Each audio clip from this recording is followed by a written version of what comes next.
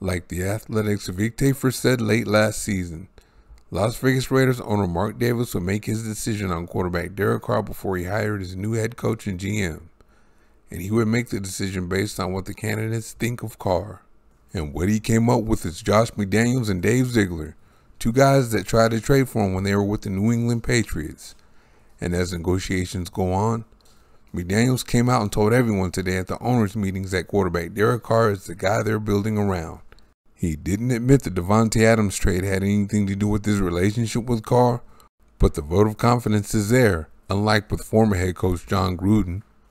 Remember when McDaniels was first hired and he was asked about Carr's extension and he said he had to see how all the pieces fit?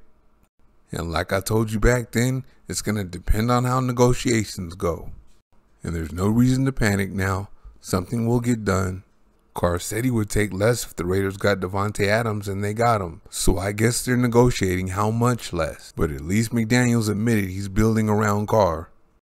I mean, I feel Derek's fit on the team is as a player is obviously, what we're looking for and what we want to try to build around. I mean, our relationship continues to grow personally. We won't be able to do anything on the field here for a little bit, but that'll be a process. And I think ultimately, you try to do what's best for the team, and I think both sides got to do what's best for,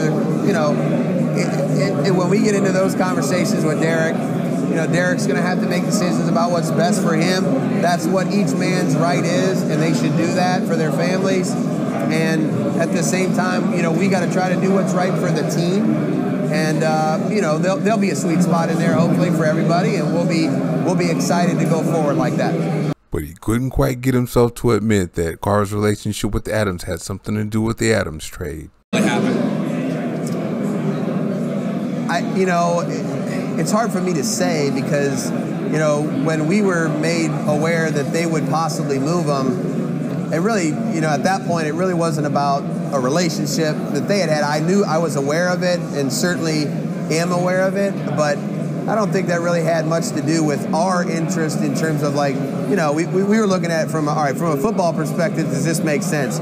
Certainly their relationship for them, it clearly made a lot of sense for them, to want to do that. But I'm sure there's probably a lot of players that have played with other guys that want to have a chance to play together and maybe they don't ever get the chance to do so. So we were looking at it from a football perspective, from the Raiders' perspective. Does this make us a better football team? Does what we have to give up, is it equivalent to the player we think we're getting back in return? Those are hard decisions, and so we were looking at it more from that perspective. Really, on a personal note, happy for those two guys. I mean, there's not a lot of guys that get to do that, and so I'm excited for those two guys personally because I know that they have an affection for one another as people and families and those kind of things that runs a lot deeper than football. So it'll be fun to watch those two guys together. Come on, man. Of course, making the Raiders better and Adams being the best receiver in the game had something to do with it.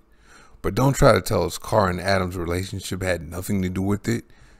McDaniels pretty much brought his whole offensive staff from New England, hired a defensive coordinator he was with in New England, signed Chandler Jones, whom he was with in New England, and Carr's relationship with Adams had nothing to do with the trade.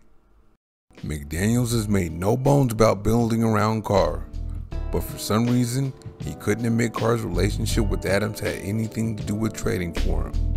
But there's really no shame in that because Adams is the best receiver in the league, and their chemistry will cause them to hit the ground running in 2022. Oh well, but he did tell the truth about Carr being the guy. Thank you very much for watching. See you next time.